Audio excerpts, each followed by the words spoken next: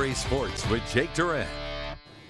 For some college football prospects, the recruiting process can be a drawn-out and difficult decision. But for Escanaba's Ben Johnson, his decision to attend Michigan Tech and join the Huskies football team was a no-brainer.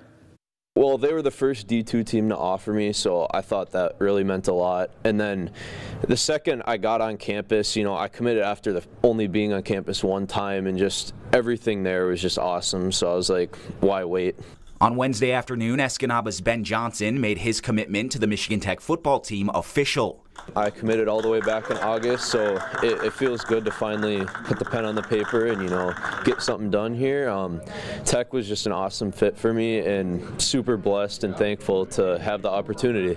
Johnson used his signing ceremony as a chance to thank his family and friends in attendance for their support throughout his journey so far. It makes me feel awesome. I mean, I'm so thankful for everyone, that's been with me all the way through junior high football up to here.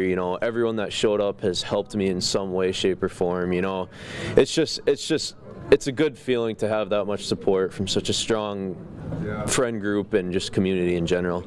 With the Eskimos, Johnson proved he can be an all-around running back that can do a little bit of everything. That versatility is something that Michigan Tech covets. So I'll be playing tailback there, and I played a little slot here, so they use their tailback in the slot a little bit. Getting to play in the GLIAC, best conference in D2, so you're playing competitive football week in, week out. The fit with Michigan Tech goes far beyond the football field. Probably first, Coach Metlack and the staff, they've been awesome all the way since the summer.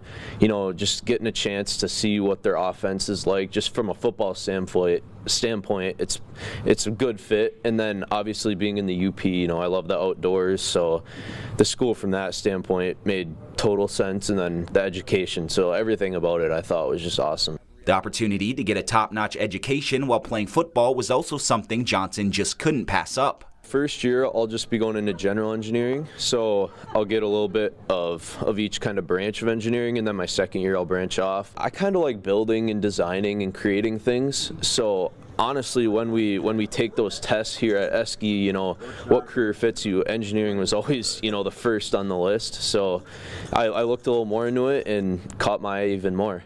Now that Johnson's time at Escanaba High School is coming to a close, he says he hopes he can inspire the next generation of Escanaba football players. I hope people just remember me as a hard worker, not finding the easy way out, just being a leader and just doing all the correct and tangible things. That's what I hope I'm remembered for.